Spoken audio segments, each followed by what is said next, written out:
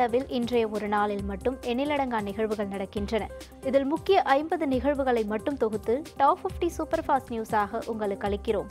இன்றைய top 50 super fast நியூஸுக்காக Sanjana, அஞ்சலி. France நாட்டில் தயாரிக்கப்பட்ட முதல் ரஃபேல் போர் விமானம் இந்தியாவிடம் இன்று ஒப்படைக்கப்பட்டது. அதனை பாதுகாப்புத்துறை அமைச்சர் ராஜ்நாத் சிங் பெற்றுக்கொண்டார். பிரான்சின் போர்டியாக்ஸ் நகரில் உள்ள டசால்ட் நிறுவனத்தில் இன்று நடைபெற்ற நிகழ்ச்சியில் முதல் ரஃபேல் போர் விமானத்தை ராஜ்நாத் சிங் முறைப்படி பெற்றுக்கொண்டார். இதனைத் தொடர்ந்து ரஃபேல் விமானத்திற்கு சந்தனம் பொட்டு வைத்து ஆயுத பூஜை செய்த ராஜ்நாத் சிங் விமானத்தின் மீது தேங்காய் பூ வைத்து ஓம் என இந்தியில் எழுதினார். பின்னர் விமானத்திற்கு கயிறு கட்டி டயர்களின் கீழ் எலுமிச்சை பழம் வைத்து பூஜை செய்தார். இதனைத் தொடர்ந்து விமானத்தில் ராஜ்நாத் சிங் பயணம் செய்தார்.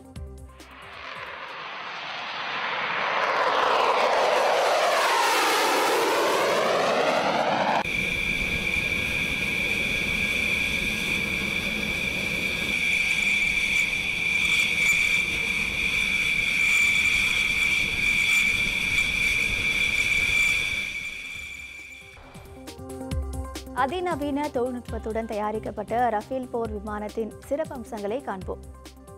ஒரு முறை எரிபொருள் நிரப்பினால் 3700 கிலோமீட்டர் தூரம் வரை பறக்கும் திறன் ரஃபேல் விமானத்திற்கு உள்ளது. ரஃபேல் விமானம் அதிகபட்சமாக மணிக்கு 2233 கிலோமீட்டர் வேகத்தில் பறக்கும் வல்லமை கொண்டது. எதிரிகளை அடையாளம் காண்பதற்காக ரேடார் எச்சரிக்கை கருவியும் பொருத்தப்பட்டுள்ளது. இலக்கை துல்லியமாக தாக்கும் ஏவுகணைகள், அதிநவீன ஆயுதங்களை பொருந்தும் வகையில் வடிவமைக்கப்பட்டுள்ளது. 10,000 கிலோ எடை கொண்ட ரஃபேல் விமான எரிபொருள் மற்றும் ஆயுதங்கள் நிரப்பப்பட்டவுடன் சுமார் 25,000 கிலோ எடை கொண்டதாக அதிகரிக்கும். 24 மணி நேரத்தில் 5 முறை தாக்குதல் நடத்தும் வகையில் ரஃபேல் விமானம் தயாரிக்கப்பட்டுள்ளது. 2019ஆம் ஆண்டு இயற்பியலுக்கான நோபல் பரிசு கனடா மற்றும் சுவிட்சர்லாந்து நாட்டை சேர்ந்த விஞ்ஞானிகள் 3 பேருக்கு அறிவிக்கப்பட்டுள்ளது. கனடாவை சேர்ந்த ஜேம்ஸ் பீப்பிள்ஸ், சுவிட்சர்லாந்தை சேர்ந்த மைக்கேல் மேயர், டிடியர் கியூலோஸ் ஆகிய 3 அறிவியலாளர்களுக்கு இயற்பியலுக்கான நோபல் பரிசு வழங்கப்படுவதாக நோபல் பரிசு குழு அறிவித்துள்ளது. சூரிய குடும்பத்துக்கு வெளியே உள்ள கோள்கள் பற்றிய ஆராய்ச்சிக்காகவும் சூரியனை போன்ற ஒரு நட்சத்திரத்தை சுற்றி வரும் கோள்களை கண்டுபிடித்ததற்காகவும் இந்த நோபல் பரிசு வழங்கப்படுகிறது. இந்திய பிரதமர் நரேந்திர மோடியும் சீன அதிபர் ஜி ஜின்பிங்கும் மாமல்லபுரத்தில் 4 முறை தனிப்பட்ட சந்திப்புகளுடன் 7 மணி நேரத்தை ஒன்றாக செலவிட உள்ளதாக தகவல் வெளியாகியுள்ளது. இரு தலைவர்களும் மாமல்லபுரத்தில் வரும் 11ஆம் தேதி முதல் 13ஆம் தேதி வரை பேச்சுவார்த்தை நடத்துகின்றனர். வர்த்தகம், எல்லை பிரச்சினை, பாதுகாப்பு, சர்வதேச தீவிரவாதம் உள்ளிட்ட பல்வேறு விஷயங்கள் குறித்து இரு நாட்டு தலைவர்களும் ஆலோசனை நடத்த உள்ளனர். பிரதமர் மோடி, சீன அதிபர் ஜி ஜின்பிங் ஆகியோரின் சந்திப்பை முன்னிட்டு மாமல்லபுரத்தில் உள்ள சுற்றுலா தலங்கள் தற்காலிகமாக மூடப்பட்டன. இரு நாட்டு தலைவர்களின் சந்திப்பை முன்னிட்டு அங்கு ஏற்கனவே 7 அடுக்கு பாதுகாப்பு போடப்பட்டுள்ளது. 5 ரதம், கடற்கரை கோவில், அர்ஜுனன் தபசு உள்ளிட்ட இடங்கள் தற்காலிகமாக மூடப்பட்டுள்ளன. சுற்றுலா பயணிகளுக்கு இன்று முதல் அனுமதி இல்லை என்றும் காவல்துறை சார்பில் தெரிவிக்கப்பட்டுள்ளது. சீன அதிபரும் இந்திய பிரதமரும் சந்தித்து பேச்சுவார்த்தை நடத்த உள்ளதையொட்டி பாதுகாப்பு ஏற்பாடுகள் குறித்து சென்னை மாநகர காவல்துறை விளக்கம் ஒன்றை அளித்துள்ளது. இதில் மாமல்லபுரத்தில் மேற்கொள்ளப்படும் பாதுகாப்பு ஏற்பாடுகள் தொடர்பாக பார்வையாளர்களுக்கு தடை விதிக்கப்படுவது போன்ற உண்மைக்கு புறம்பான செய்திகள் வெளியாக வருவதாக தெரிவிக்கப்பட்டுள்ளது. சீன அதிபர் வருகையின் போது போக்குவரத்து நிறுத்தம் மற்றும் மாற்றம், வியாபாரம், கல்வி நிறுவனங்களை மூடுதல் குறித்து எவ்வித அறிவிப்பும் வெளியிடவில்லை என்றும் கூறியுள்ளது. பொதுமக்களுக்கு எவ்வித இடையூறும் இன்றி பாதுகாப்பு மற்றும் போக்குவரத்து ஏற்பாடுகள் செய்ய நடவடிக்கை எடுக்கப்பட்டுள்ளதாகவும் தெரிவிக்கப்பட்டுள்ளது. தமிழகம் வரும் சீன அதிபர் ஜி ஜின்பிங்கை வருக வருக என மனமாற வரவேற்பதாக திமுக தலைவர் ஸ்டாலின் தெரிவித்துள்ளார். இது தொடர்பாக அவர் வெளியிட்டுள்ள அறிக்கையில், இந்திய திருநாட்டை போலவே பழம்பெருமையும் பண்பாடும் நாகரிகமும் கொண்ட சீன தேசத்தின் அதிபர் தமிழகம் வருவதை அறிந்து பெருமகிழ்ச்சி கொள்வதாக குறிப்பிட்டுள்ளார். சீன நாட்டுடன் நெருங்கிய தொடர்பு கொண்ட பல்லவ மன்னர்களின் துறைமுக பட்டினமாக விளங்கிய மாமல்லபுரத்திற்கு அவர் வருகை தருவது இரட்டிப்பு மகிழ்ச்சி அளிப்பதாகவும் ஸ்டாலின் தெரிவித்துள்ளார். சீன அதிபர் ஜி ஜின்பிங்கும் பிரதமர் மோடியும் சந்தித்து பேச மாமல்லபுரத்தை தேர்வு செய்ததற்கு வரலாற்று பின்னணி உள்ளது. இன்று நேற்று அல்ல, பல நூற்றாண்டுகளாக தமிழகத்திற்கும் சீனாவுக்கும் உள்ள நெருங்கிய வணிக வரலாற்று தொடர்பை நினைவு கூறும் வகையிலான இந்த சந்திப்பு குறித்த விரிவான தொகுப்பு. பல நூறு ஆண்டுகளுக்கு முன்பே கடல் கடந்த வணிகம் செய்வதிலும் தமிழர்கள் தன்னிகரற்று தனி சிறப்புடன் விளங்கினர். 2000 ஆண்டுகளுக்கு முன்பு சீனாவும் ரோம் சாம்ராஜ்யமும் தமிழகத்தை பன்னாட்டு வர்த்தக மையமாக கொண்டிருந்ததுடன் இரு நாட்டு பொருட்களையும் தமிழக வணிகர்களே வாங்கி விற்று வந்தனர். சீனப்பட்டு குறித்து சங்ககால பாடலான பட்டினப்பாலையில் கூறப்பட்டுள்ளதுடன் மூவேந்தர்கள் ஆட்சியின் போதும் களப்பிரர்களின் காலத்திலும் தமிழகம் சீனம் இடையே வணிகம் தொடர்ந்தது. ராஜராஜ சோழனும் சீனர்களுடன் வர்த்தகத்தில் ஈடுபட்டதாக தெரிய வந்துள்ளது. கிபி 3ஆம் நூற்றாண்டில் காஞ்சிபுரத்தை தலைநகராக கொண்டு பேரரசை உருவாக்கிய பல்லவர்களின் துறைமுகமாக மாமல்லபுரத்தில் சீன வணிக கப்பல்கள் வந்து சென்றன. மாமல்லனான முதலாம் நரசிம்மவர்மன் காலத்தில் சீன பயணியான யுவான் சுவாங் காஞ்சிபுரத்திற்கு வருகை தந்தார். முதலாம் நரசிம்மவர்மன் காலத்தில்தான் சீன பட்டு துணி முதலில் காஞ்சிபுரத்தில் நெசவு செய்யப்பட்டது. நாகையில் சீன வணிகர்கள் துறவிகள் தங்க சத்திரமும் கோவிலும் கட்ட 2ஆம் நரசிம்மவர்மன் அனுமதி அளித்தார்.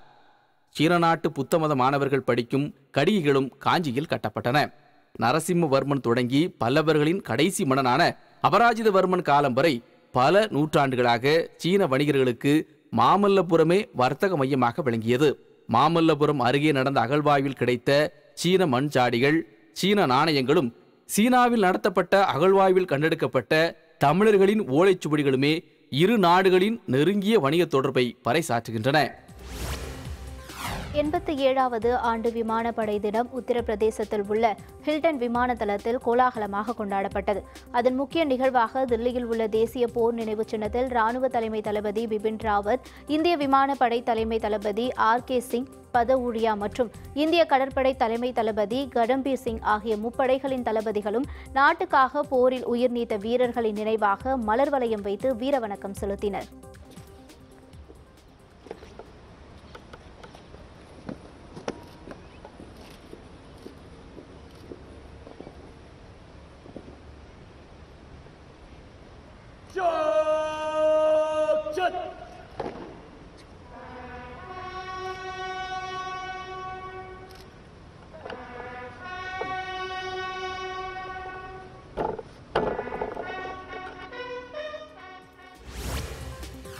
இந்திய விமானப்படை மிகுந்த அர்ப்பணிப்புடனும் சிறப்புடன் நாட்டிற்கு தொடர்ந்து சேவையாற்றி வருவதாக பிரதமர் நரேந்திர மோடி புகழாரம் சூட்டியுள்ளார். விமானப்படை நாளையொட்டி பிரதமர் மோடி ட்விட்டரில் வாழ்த்து செய்தி வெளியிட்டுள்ளார். அதில் விமானப்படை வீரர்கள் மற்றும் அவர்களது குடும்பத்தினர்களுக்கு நாடே பெருமையுடன் நன்றியை தெரிவித்துக் கொள்வதாக குறிப்பிட்டுள்ளார். 87வது ஆண்டு விமானப்படை தினத்தை ஒட்டி உத்தரப்பிரதேசத்தில் உள்ள ஹில்டன் விமான தளத்தில் கண்கவர் அணிவகுப்பு மரியாதை நிகழ்ச்சிகள் நடைபெற்றன. மேலும் விமானப்படை வீரர்களின் சாகச நிகழ்ச்சிகள் கண்கொள்ளா காட்சியாக அமைந்தது. சினூக் மற்றும் அப்பாச்சி ரக ஹெலிகாப்டர்கள் வானில் பறந்தும் தலைகீழாக வட்டமடித்தும் நிகழ்ச்சிய சாகசங்கள் அனைவரையும் வியப்பில் ஆழ்த்தியது.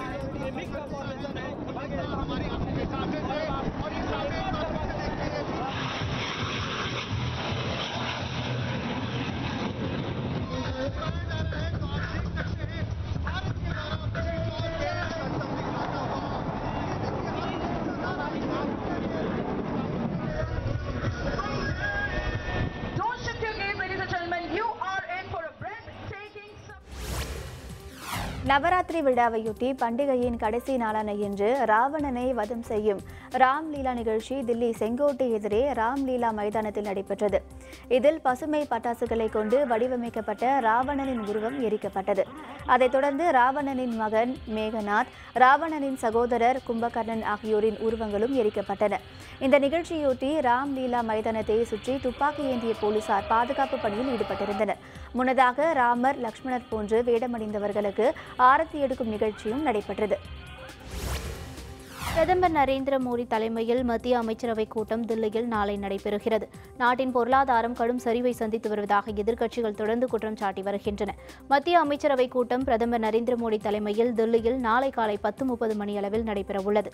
நாட்டின் பொருளாதார வளர்ச்சி, சீன அதிபரின் வருகை, பல்வேறு துறைகளில் மேற்கொள்ளப்படும் மேம்பாட்டு பணிகள் குறித்து அமைச்சரவைக் கூட்டத்தில் விவாதிக்கப்படும் என கூறப்படுகிறது.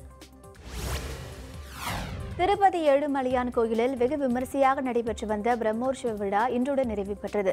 கடந்த மாதம் 30ஆம் தேதி கொடியேற்றத்துடன் தொடங்கிய விழாவில் காலையும் மாலையிலும் மலையப்ப சுவாமியின் வீதி உலா நிகழ்ச்சிகள் நடைபெற்றன. விழாவின் முக்கிய நிகழ்ச்சியான கருட சேவை கடந்த 4ஆம் தேதி நடைபெற்றது. விழாவின் 8ஆம் நாளில் மகா தேரோட்டம் தேரில் நடைபெற்றது. இதனிடையே பிரம்மோற்சவ விழாவின் கடைசி நாளான இன்று திருமலை கோவிலுக்கு அருகே உள்ள புஷ்கரணியில் சக்கரத்தாழ்வார் தீர்த்தவாரி வெகு விமரிசையாக நடைபெற்றது. இதனைத் தொடர்ந்து இரவு 7 மணி அளவில் தங்க கொடி மரத்தில் ஏற்றப்பட்டிருந்த கருட கொடி இறக்கப்பட்டது. அத்துடன் இந்த ஆண்டுக்கான பிரம்மோற்சவ விழா நிறைவு பெற்றது.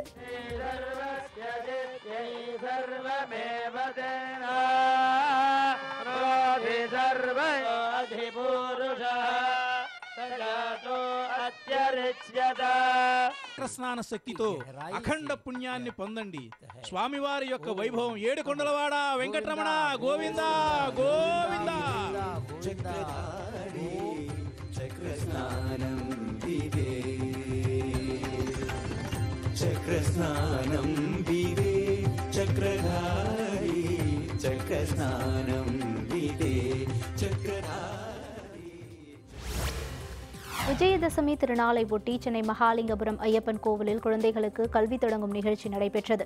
விஜயதசமி திருநாளில் கோவில்களில் தேன் தடவிய தங்க கம்பியால் குழந்தையின் நாக்கில் ஓம் என்று எழுதியும் குழந்தைகளை அரிசியில் ஓம் என்று எழுதவும் கற்றுக் கொடுக்கும் வித்யாரம்பம் நிகழ்ச்சி நடத்தப்படுவது வழக்கம். இதன்படி சென்னை மகாலிங்கபுரத்தில் உள்ள ஐயப்பன் கோவிலில் நடைபெற்ற நிகழ்ச்சியில் அதிகாலை முதலே திரளானோர் பங்கேற்று தங்களது குழந்தைகள் அரிசியில் எழுதிய முதல் எழுத்தை கண்டு மகிழ்ச்சியடைந்தனர்.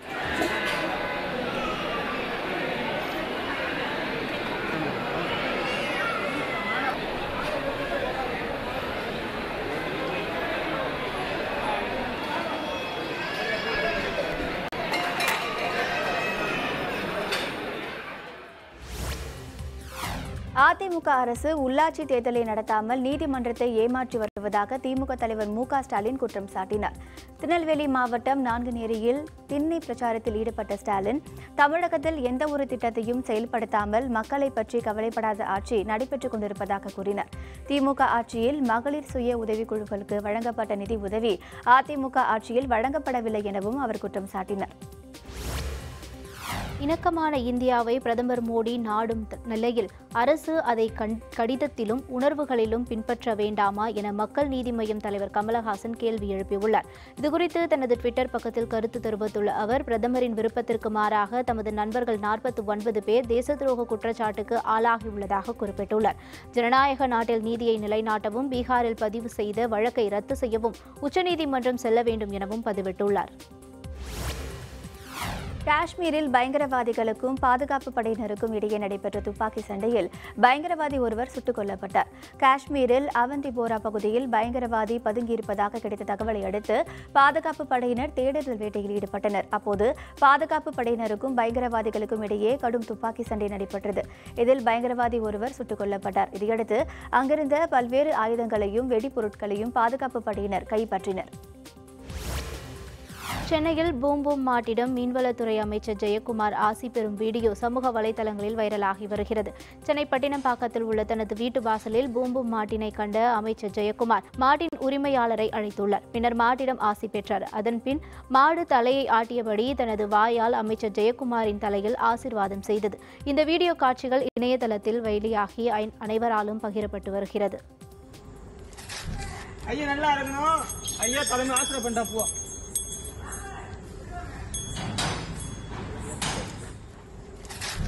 ஐயா நல்லா இருக்கணும், ஐயா தலைமை ஆசிரியர் பண்ணா போ.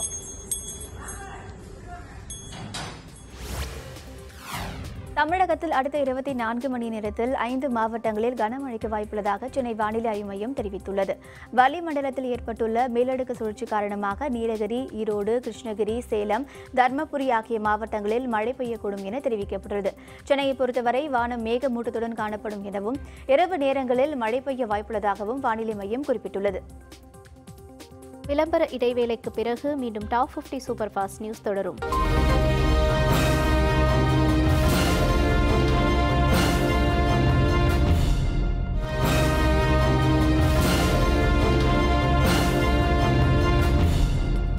டாப் 50 சூப்பர் ஃபாஸ்ட் நியூஸ் தொடர்கின்றன. கிருஷ்ணகிரியில் கடந்த 13 நாட்களில் நீரில் மூழ்கி பலியானோரின் எண்ணிக்கை 19ஆக உயர்ந்துள்ள நிலையில் நீர்நிலைகளில் செல்ஃபி எடுப்பதை தடுக்க வேண்டும் என ஆட்சியர் பிரபாகர் வேண்டுகோள் விடுத்துள்ளார். தொடர்பாக செய்தியாளர்களிடம் பேசிய அவர், தென்பெண்ணை ஆற்றில் நீர்வரத்து அதிகமாக உள்ளதால் பெற்றோர்கள் தங்களது குழந்தைகளை பாதுகாப்புடன் கண்காணிக்க வேண்டும் என கேட்டுக்கொண்டார். நீரில் மூழ்கி பலியானோர் குடும்பத்தினருக்கு தேவையான உதவிகள் செய்ய நடவடிக்கை எடுக்கப்பட்டு வருவதாகவும் கூறினார். பிரதமர் மோடி சீன அதிபர் ஜி ஜின்பிங் இடையிலான சந்திப்பு இரு நாடுகளுக்கு இடையிலான நட்பை வளர்க்கும் என முன்னாள் மத்திய இணையமைச்சர் பொன் ராதாகிருஷ்ணன் கருத்து தெரிவித்துள்ளார். மாமல்லபுரத்தில் செய்தியாளர்களிடம் பேசிய அவர், சுமார் 1500 ஆண்டுகளுக்கு முன்பே போதி தர்மர் பௌத்தத்தையும் கலாச்சாரத்தையும் சீனாவிற்கு சென்று வளர்த்தார் என கூறினார். தமிழகத்திற்கும் சீனாவிற்கும் பண்டைய காலத்தில் இருந்தே உள்ள தொடர்புகளை கருத்தில் கொண்டே பிரதமர் மோடி சீன அதிபரை மாமல்லபுரம் அழைத்துள்ளதாகவும் பொன் ராதாகிருஷ்ணன் தெரிவித்துள்ளார். சீன அதிபர் ஜி ஜின்பிங் பிரதமர் நரேந்திர மோடி சந்திப்புக்கு பின் இந்திய பொருளாதார வளர்ச்சியடைய வாய்ப்புள்ளதாக பொருளாதார நிபுணர் சேதுராமன் தெரிவித்துள்ளார். இது தொடர்பாக கருத்து தெரிவித்துள்ள அவர், இரு நாட்டு தலைவர்களின் சந்திப்புக்கு பின் ஆயுதங்கள், மின்சாதன உபகரணங்கள், உள்கட்டமைப்பு உள்ளிட்ட துறைகள் வளர்ச்சியடையும் என கூறினார். இந்தியா சீனாவுடன் கைகோர்த்தால்தான் பிளாஸ்டிக்கை முழுமையாக ஒழிக்க முடியும் என்றும் சேதுராமன் தெரிவித்தார். பள்ளி ஆசிரியை ஒருவருடன் மாணவிகள் தமிழில் தேசிய கீதம் பாடும் வீடியோ இணையதளத்தில் வைரலாகி வருகிறது. தேசிய கீதத்தில் உள்ள வார்த்தைகளின் அடிப்படையில் மொழிபெயர்க்கப்பட்ட பாடலை மாணவிகள் பாடுகின்றனர். தேசிய கீதத்தை முதல் முறையாக தமிழில் பாடி அசத்திய பள்ளி ஆசிரியை மற்றும் மாணவிகளுக்கு சமூக வலைதளங்களில் பாராட்டுகள் குவிந்து வருகின்றன.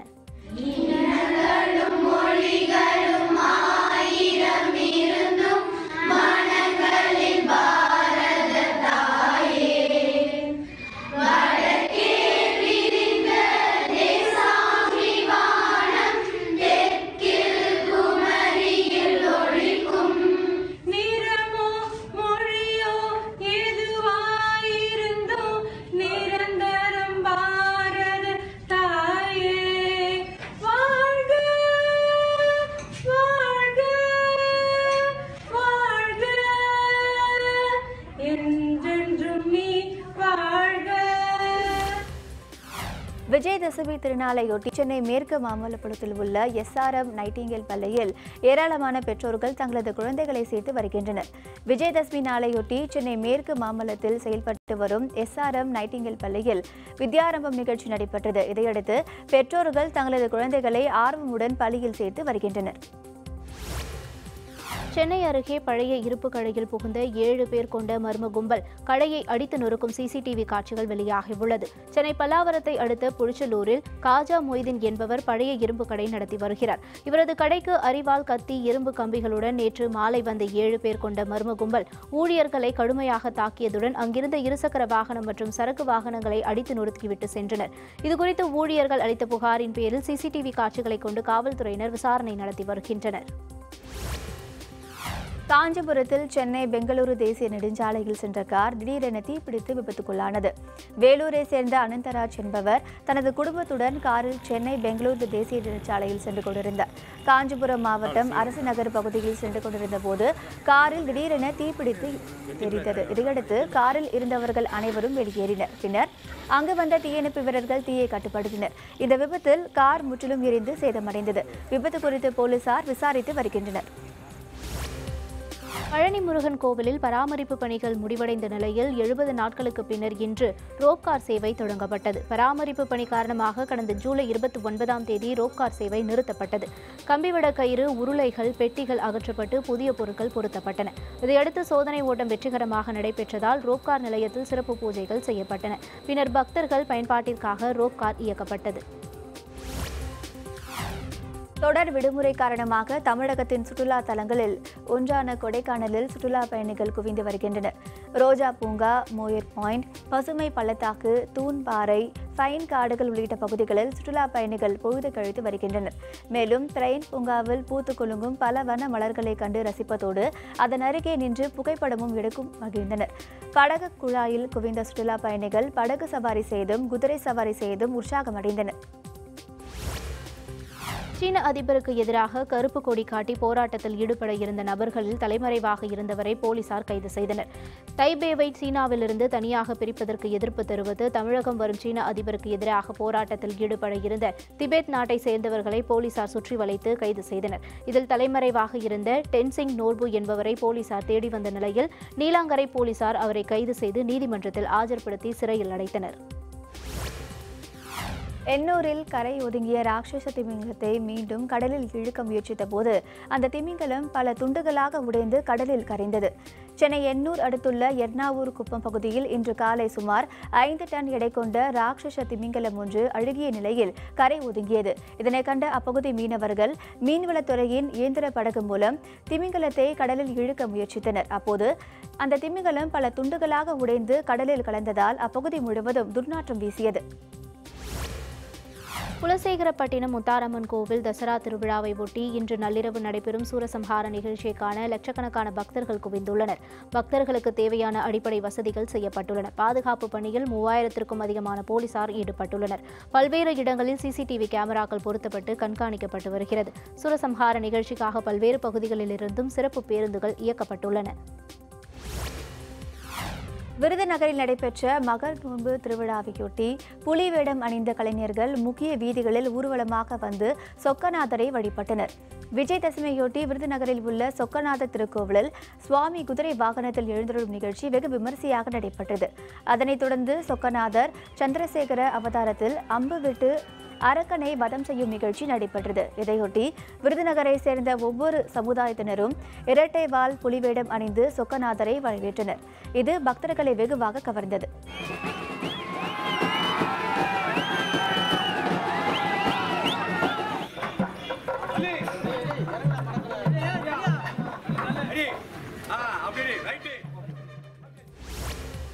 தென்பெண்ணை ஆற்றில் நீர்வரத்து அதிகமாக இருப்பதால் 3 மாவட்ட மக்களுக்கு வெள்ள அபாய எச்சரிக்கை விடுக்கப்பட்டுள்ளது. கிருஷ்ணகிரி மாவட்டம் கேஆர்பி அணை அதன் முழு கொள்ளளவான 42 அடியை எட்டியதால் அணைக்கு வரக்கூடிய உபரி நீர் முழுவதும் தென்பெண்ணை ஆற்றில் திறந்து விடப்படுகிறது. இதன் காரணமாக ஆற்றில் வெள்ளப்பெருக்கு ஏற்பட்டுள்ளதால் தென்பெண்ணை ஆறு கடந்து செல்லக்கூடிய தருமபுரி, கிருஷ்ணகிரி, திருவண்ணாமலை ஆகிய 3 மாவட்டங்களின் கரையோர மக்களுக்கு வெள்ள அபாய எச்சரிக்கை விடுக்கப்பட்டுள்ளது. பொதுமக்கள் ஆற்றில் குளிக்க வேண்டாம் என மாவட்ட நிர்வாகம் அறிவுறுத்தியுள்ளது. ஒகேனக்கலில் நீர்வரத்து அதிகரித்துள்ளதால் ஆயுத பூஜை கொண்டாட வந்த சுற்றுலா பயணிகள் ஏமாற்றத்துடன் திரும்பி சென்றனர். தொடர் விடுமுறையின் காரணமாக இன்று ஒகேனக்கலுக்கு ஏராளமான சுற்றுலா பயணிகள் வந்திருந்தனர். குளிக்கவும் பரிசல் இயக்கவும் தடை விதிக்கப்பட்டுள்ளதாலும் நீர்வரத்து அதிகரித்துள்ளதால் அருவிகள் மற்றும் தொங்கு பாலத்திற்கு செல்லும் நடைபாதை மூடப்பட்டதாலும் சுற்றுலா பயணிகள் ஏமாற்றத்துடன் திரும்பி சென்றனர். விளம்பர இடைவேளைக்கு பிறகு மீண்டும் டாப் 50 சூப்பர் ஃபாஸ்ட் நியூஸ் தொடரும்.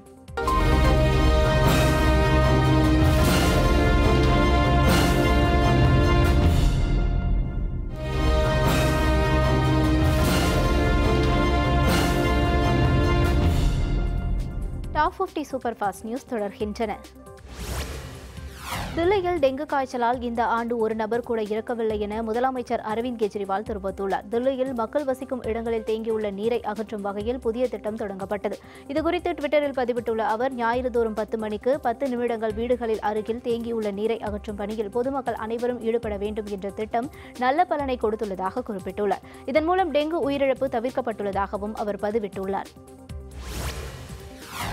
ஐக்கிய நாடுகள் சபையில் நிதி பற்றாக்குறை ஏற்பட்டுள்ளதாக பொதுச் செயலர் அன்டோனியோ குட்டரஸ் தெரிவித்துள்ளார். இதுகுறித்து பேசிய அவர், 2019ஆம் ஆண்டுக்கான பட்ஜெட் நடவடிக்கைகளுக்கு உறுப்பு நாடுகள் 70% நிதியை மட்டுமே அளித்ததாக கூறினார். இதனால் ஐநா சபையை $230 மில்லியன் பற்றாக்குறையுடன் நடத்தி வருவதாக குறிப்பிட்ட அவர், நிதி பற்றாக்குறையை போக்க வேண்டிய பொறுப்பு உறுப்பு நாடுகளிடம் மட்டுமே உள்ளதாக தெரிவித்தார். பாகிஸ்தான் பிரதமர் இம்ரான்கான் 3 நாட்கள் அரசுமுறை பயணமாக சீனாவிற்கு சென்றுள்ளார். சீன தலைநகர் பெய்ஜிங் சென்ற அவரை சீன பண்பாட்டுத்துறை அமைச்சர், பாகிஸ்தான் நாட்டிற்கான சீன தூதர் ஆகியோர் சிறப்பாக வரவேற்றனர். சீன அதிபர் ஜி ஜின்பிங், சீன பிரதமர் லீ கெகியாங் ஆகியோரை தனித்தனியாக சந்திக்க உள்ள இம்ரான்கான் பொருளாதாரம், முதலீடு, காஷ்மீர் விவகாரம் குறித்து பேச்சுவார்த்தை நடத்தவுள்ளார். சுற்றுச்சூழல் ஆர்வலரான கிரேட்டோ துர்பெக்கின் உருவபொம்மை பாலம் ஒன்றில் தூக்கி தொங்கவிடப்பட்டதற்கு ரோம் நகர மேயர் கடும் கண்டனம் தெரிவித்துள்ளார். ஸ்வீடன் நாட்டை சேர்ந்த சிறுமியான கிரேட்டா துன்பெர்க் சுற்றுச்சூழலுக்கு எதிராக கடுமையாக போராடி வருகிறார். தமது உயிருக்கு ஆபத்து இருப்பதாக கிரேட்டா துன்பெர்க் ஏற்கனவே தெரிவித்திருந்த நிலையில் ரோம் நகர பாலத்தின் கீழ் அவரது உருவபொம்மை தூக்கில் தொங்கவிடப்பட்ட சம்பவம் பெரும் பரபரப்பை ஏற்படுத்தியுள்ளது.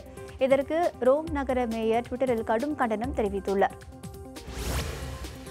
ஜப்பானை சேர்ந்த ஓவியர் ஒருவர் வரைந்த சிறுமியின் படம் 177 கோடிக்கு விற்பனையானது ஆச்சரியத்தை ஏற்படுத்தியுள்ளது. ஜப்பானை சேர்ந்த ஓவியரான யோஷிடோமோ நாரா கார்ட்டூன் படங்களை வரைந்து ஏலம் விடும் பணியில் ஈடுபட்டு வருகிறார். இவர் 2000 ஆண்டு வரைந்த கார்ட்டூன் படம் ஒன்று சீனாவில் உள்ள ஹாங்காங் நகரில் 177 கோடிக்கு விற்பனையானது. இதுவரை ஏலம் போன கார்ட்டூன் படங்களின் தொகையை விட இது 5 மடங்கு அதிகம் என்பது குறிப்பிடத்தக்கது. அமெரிக்காவின் ஆல்பகாட் நகரில் நடைபெற்று வரும் சர்வதேச பலூன் திருவிழாவில் பறக்கவிடப்பட்ட வெப்ப காற்று பலூன்கள் பார்வையாளர்களை வெகுவாக கவர்ந்தன. உலகின் 2வது மிகப்பெரிய பலூன் திருவிழாவான இத்திருவிழாவில் பல்வேறு நாடுகளைச் சேர்ந்த ஆர்வலர்கள் பங்கேற்று பல வண்ணங்கள் மற்றும் வடிவங்களில் பலூன்களை வானில் பறக்கவிட்டனர். காற்றில் மிகுந்த பலூன்களை கண்டு அங்கு திரண்டிருந்த பார்வையாளர்கள் வெகுவாக உற்சாகமடைந்தனர். இந்திய அணியின் முன்னாள் கிரிக்கெட் வீரர் அசாருதீன் மகனை டென்னிஸ் வீராங்கனை சானியா மிர்சாவின் சகோதரி திருமணம் செய்ய உள்ளார். சானியா மிர்சாவின் சகோதரியும் ஆடை வடிவமைப்பாளருமான அனம் மிர்சா முன்னாள் கிரிக்கெட் வீரர் அசாருதீனின் மகன் அசாத்துடன் எடுத்துக்கொண்ட புகைப்படங்களை தமது இன்ஸ்டாகிராம் பக்கத்தில் பதிவிட்டு வந்தார். அசாதை தமது தங்கை திருமணம் செய்ய உள்ளதாக ஏற்கனவே சானியா மிர்சா அறிவித்திருந்த நிலையில் டிசம்பரில் திருமணம் நிச்சயிக்கப்பட்டுள்ளது. இந்திய கிரிக்கெட் அணியின் முன்னாள் வீரர் கௌதம் கம்பீர் தமது மகள்களின் பாதங்களை கழுவி ஆசீர்வாதங்களை பெற்ற புகைப்படங்கள் இணையத்தில் வைரலாகி வருகின்றன. இதுகுறித்து ட்விட்டரில் பதிவிட்டுள்ள அவர், பண்டிகை கால அஷ்டமியத்தையொட்டி மகள்களின் பாதங்களை நீரில் கழுவி அதன் மூலம் நகங்களை பராமரிக்கும் பணிகளை கற்று தேர்வதாக ட்விட்டரில் பதிவிட்டுள்ளார். இதற்கு எத்தகைய கூலியை பெருகப் போகிறேன் எனவும் தமது மனைவிக்கு அவர் கேள்வி எழுப்பியுள்ளார். பாகிஸ்தான் கிரிக்கெட் அணியை சேர்ந்த உமர் அக்மல் T20 போட்டிகளில் அதிகமான டக் அவுட்டுகளை பெற்று சாதனை படைத்துள்ளார். இலங்கைக்கு எதிரான முதல் மற்றும் 2வது T20 போட்டிகளில் ஒரு ரன்கள் கூட எடுக்காமல் உமர் அக்மல் வெளியேறினார். இதன் மூலம் T20 போட்டிகளில் 10 முறை ரன்கள் எடுக்காமல் அவர் வெளியேறியுள்ளார். இதனால் அதிக டக் அவுட்டுகளை பெற்ற வீரர் என்ற பட்டியலில் இடம்பெற்றுள்ள அவர் இதன் மூலம் இலங்கை வீரர் தில்ஷானின் சாதனையை சமன் செய்துள்ளார். டென்மார்க்குக்கு செல்ல உடனடியாக விசா ஏற்பாடு செய்து கொடுத்த மத்திய வெளியுறவுத்துறை அமைச்சகத்திற்கு இந்திய பேட்மிண்டன் வீராங்கனை சாய்னா நேவால் நன்றி தெரிவித்துள்ளார். ஏர்டென்ஸ் நகரில் வரும் 15ஆம் தேதி தொடங்க உள்ள பேட்மிண்டன் போட்டியில் கலந்து கொள்வதற்கான விசா கிடைக்க தாமதமாவதாக மத்திய அமைச்சகத்தை கேட்ட சாய்னா ட்விட்டரில் பதிவிட்டிருந்தார். இதனை அறிந்த மத்திய வெளியுறவுத்துறை அமைச்சகம் விசா கிடைக்க உடனடி நடவடிக்கை எடுத்தது. இதற்காக மத்திய வெளியுறவுத்துறை அமைச்சகத்திற்கு அவர் நன்றி தெரிவித்துள்ளார். ரஷ்யாவில் நடைபெற்று வரும் உலக மகளிர் குத்துச்சண்டை போட்டியில் ஒலிம்பிக்கில் பதக்கம் வென்ற இந்திய வீராங்கனை மேரி கோம் காலிறுதி சுற்றுக்கு முன்னேறினார். ரஷ்யாவில் நடைபெற்று வரும் இப்போட்டியில் 51 கிலோ எடைப்பிரிவில் இந்திய வீராங்கனை மேரி கோம் தாய்லாந்தின் ஜூதமாஸ் ஜிட்போங்கை எதிர்கொண்டார். பரபரப்பாக நடைபெற்ற ஆட்டத்தில் 5-1 என்ற புள்ளிக்கணக்கில் மேரி கோம் வெற்றி பெற்று காலிறுதி சுற்றுக்கு முன்னேறியுள்ளார். நயன்தாராவுடன் விஜய் இருப்பது போன்று வெளியாகியுள்ள பிகில் திரைப்படத்தின் புதிய போஸ்டர் இணையத்தில் வைரலாகி வருகிறது. நடிகர் விஜய் இயக்குனர் அட்லி கூட்டணியில் 3வது படமாக உருவாகியுள்ள இப்படத்தின் இசை வெளியீட்டு விழா கடந்த 19ஆம் தேதி பிரம்மாண்டமாக நடைபெற்றது. ஏற்கனவே விஜய் தனித்து இருப்பது போன்ற போஸ்டர்கள் வெளியான நிலையில் தற்போது கதாநாயகியுடன் விஜய் இருப்பது போன்று வெளியாகியுள்ள போஸ்டர் ரசிகர்கள் மத்தியில் நல்ல வரவேற்பை பெற்றுள்ளது. சென்னையில் ஆபரண தங்கத்தின் விலை சவரனுக்கு 32 ரூபாய் குறைந்துள்ளது. தங்கத்தின் விலை நாள்தோறும் ஏற்ற இறக்கத்துடன் காணப்படும் நிலையில் இன்று ஆபரண தங்கம் கிராமுக்கு 4 ரூபாய் குறைந்து 3648 ரூபாய்க்கும், சவரனுக்கு 32 ரூபாய் குறைந்து 29,184 ரூபாய்க்கும் விற்பனை செய்யப்பட்டது. இதேபோன்று வெள்ளி விலை கிராமுக்கு 10 காசுகள் குறைந்து 49 ரூபாய்க்கும், கிலோவுக்கு 100 ரூபாய் குறைந்து 49,000 ரூபாய்க்கும் விற்பனை செய்யப்பட்டது. பண்டிகை கால சலுகை அறிவிப்பில் ஜியோமி நிறுவனம் இதுவரை 53 லட்சத்திற்கும் அதிகமான சாதனங்களை விற்பனை செய்துள்ளதாக தெரிவிக்கப்பட்டுள்ளது. தொடர் பண்டிகை தினங்களையொட்டி கடந்த சில நாட்களுக்கு முன்பு பண்டிகை கால சலுகைகள் அறிவிக்கப்பட்டன. இதில் பிளிப்கார்ட், அமேசான் நிறுவன இயங்குதளத்தில் நிமிடத்திற்கு 525 சாதனங்கள் விற்கப்பட்டதாகவும் மொத்த விற்பனையில் 38 லட்சம் ஸ்மார்ட் போன்கள் விற்கப்பட்டதாகவும் நிறுவனம் தெரிவித்துள்ளது.